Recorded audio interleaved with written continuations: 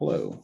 So in this video, we're going to talk through Haberman's section 4.3, which is exploring some of these other boundary conditions that we can have, say, for the wave equation. Okay. So let's get started. Right, so of course, wave equation, two time derivatives. Okay, so we'd expect two initial conditions kind of for the time behavior, but we also have two spatial derivatives. And so as in the heat equation, we expect two pieces of boundary information or two boundary conditions to uniquely determine a solution. Okay. And so some of the easiest boundary conditions are zero boundary conditions. And so these look like, right, the value of your function at the left and right endpoints, 0. We would interpret that as the string is tied or fixed at both ends. But what you can do is have a slightly more general boundary condition where instead of tying the string kind of down to height 0 at one of the endpoints, instead what you can do is say, well, the string is actually able to move at one of these endpoints. Okay, so maybe you're holding the string and you're making it move, or possibly we have it tied to a spring system. Okay, and so kind of the rest of this, all of this section is looking at what that looks like if one of the ends of your string is attached to the end of a spring, and some consequences of that. Okay, so what we're going to do is we're going to suppose, so we have a string, okay, one end of the string is going to be tied down kind of to height 0, and then the other end is going to have this sort of dynamic boundary condition where this dynamic condition satisfies some sort of spring behavior. Okay? So what is a picture for this? So say this is height 0. This is going to be the value for u of L comma t. And then maybe on the other side, I should have started up here. We have a string or a spring, and then maybe that's our string. Okay. So over on this side, this height is this value that we're going to call y of t, which is exactly the value of the function that we're looking for, u of 0 comma t. And so that's the height of the end of the spring, kind of above height 0. We also have kind of the height of the base of the spring. So this is going to be y sub s of t. Okay. The length of the spring when it's unstretched, that's this quantity L. And then finally, the spring has a mass, say M. Okay, the top of the spring where our string is attached. Okay, so those are some of the physical quantities kind of interest. And then moreover, since we're looking at how a spring is behaving, kind of to describe that motion using, say, Newton's laws, we need to incorporate this quantity called Hooke's constant, or kind of the spring constant coming from Hooke's law. Okay, and so what that looks like is, so say Hooke's law says mass times the acceleration, this is going to be minus k times the displacement of the spring. Okay. And so of course the displacement in our case is going to be more than just the height, right? Because the displacement depends on the entirety of the spring, which may not be stationed at height 0. But we have this restoring force, right? This spring constant right here, where the larger the value of K, the more kind of restoring force your system feels. And so the more, your spring is going to get pulled back down to a unperturbed or unstretched configuration. Okay, so this is our setup. So, right, the question is, we want to describe the motion of this particle right here, or kind of this mass, and of course the motion of this mass, is really what the height is.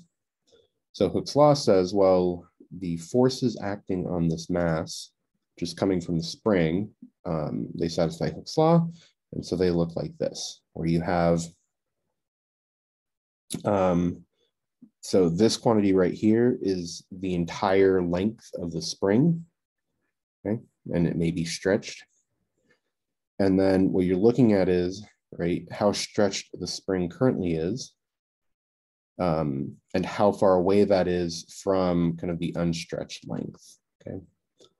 So this is kind of this is the displacement of the string, or of the spring. And then Hooke's law says, right, some of the forces you feel are going to be minus K times that displacement, okay? Of course, we may have other forces in play, okay? So maybe there's gravity that's acting on the mass, okay? Another possibility, and one that we'll account for, is, well, the string, right, that we're working with has tension in it, and so that tension is also pulling this mass, okay? Yeah, so let's look at what those forces look like.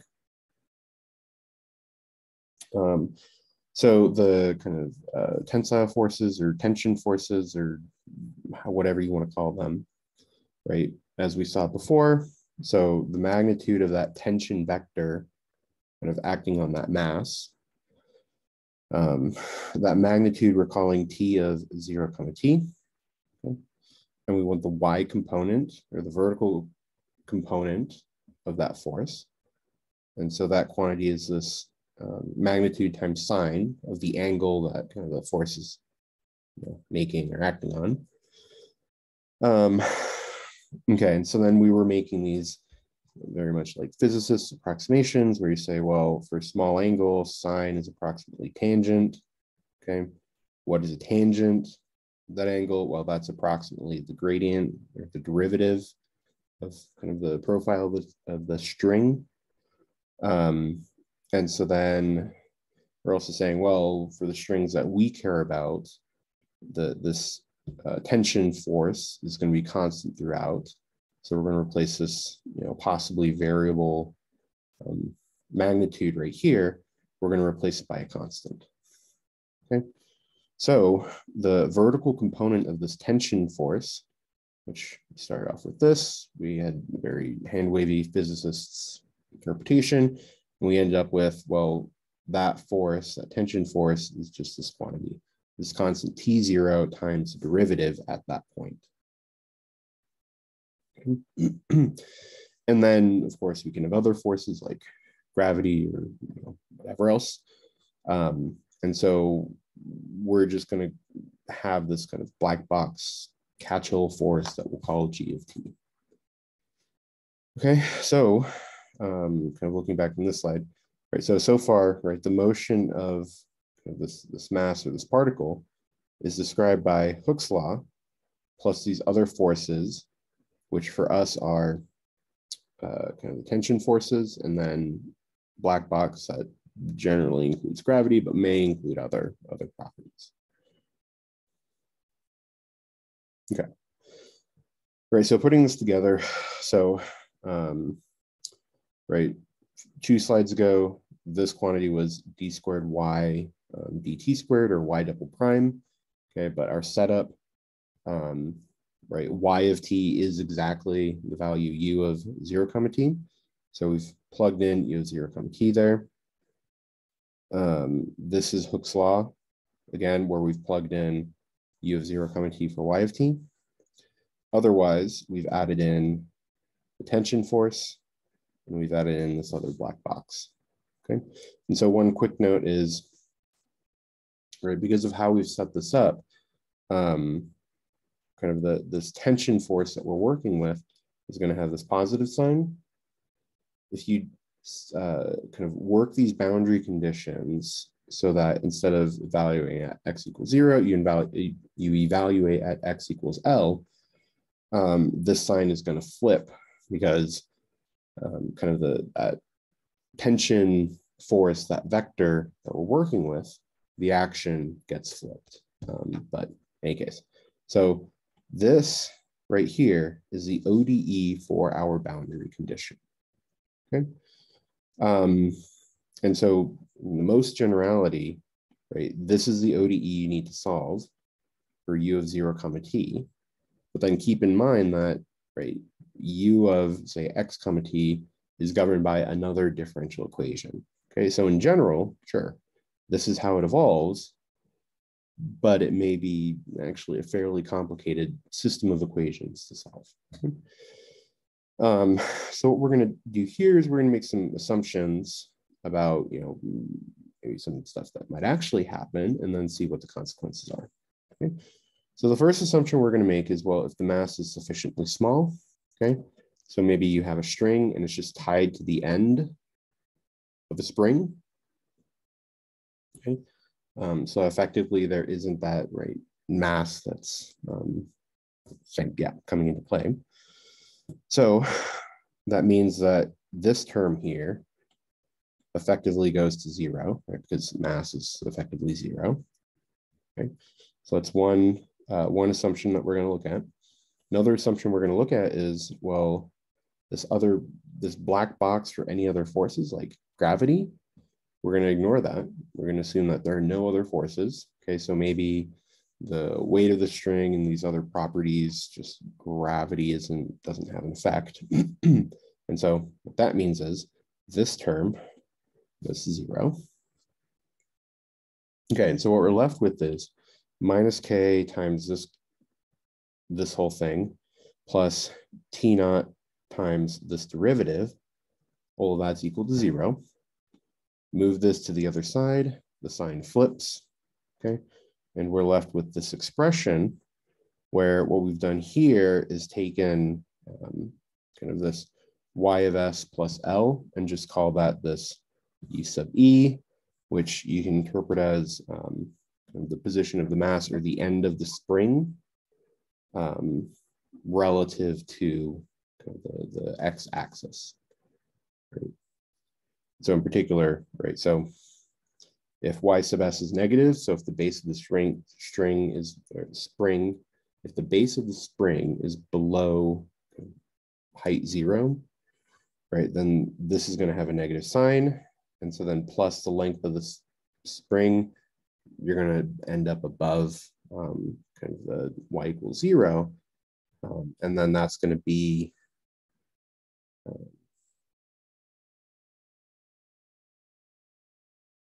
position of the mass relative, to the x-axis,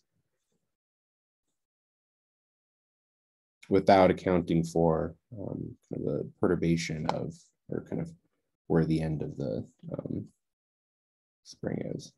Okay. Anyways, mathematically though, this is the expression that we're looking at, right? So some constant times the derivative is equal to some constant times the value of the function minus some constant times this other presumably given function. Okay.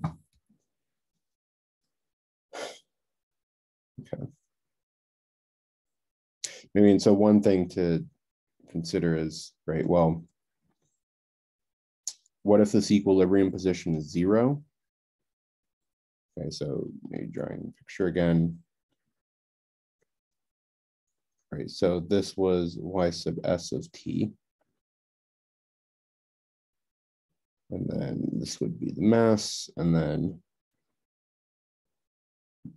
we're interested in the height of the string, right? So if the length, kind of if where you are where the base of the spring is plus the length, if that's 0, right, then kind of the unperturbed spring is kind of the end of that spring is exactly at height 0. And so then in that case, kind of right here is where the equilibrium position for the kind of this mass, the end of the spring, would be.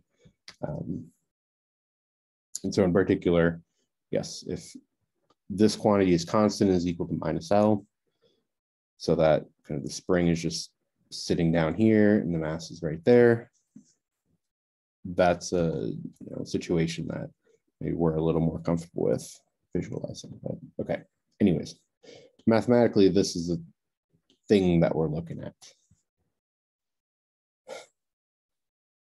Okay. And so one question is, well, what if you have a free end, right? So in some world, suppose this string, right, one end of the string is not attached to anything. Okay? How would we even start to model that mathematically? Well, we can actually get that from kind of what we just put together by using the same approximation of m equals 0. Right? So 0 mass, no other forces. But then what we can do is say, well, this spring constant K that's telling us kind of how resistive or right, what this restoring force of the spring is. If the spring doesn't actually have any restoring force, right, that corresponds to K going to 0. Okay, so if we look at this equation again, right, well, if mass is 0, so we just have the string tied to into the spring and mass, this whole term is 0. If K is 0, then this whole thing is 0.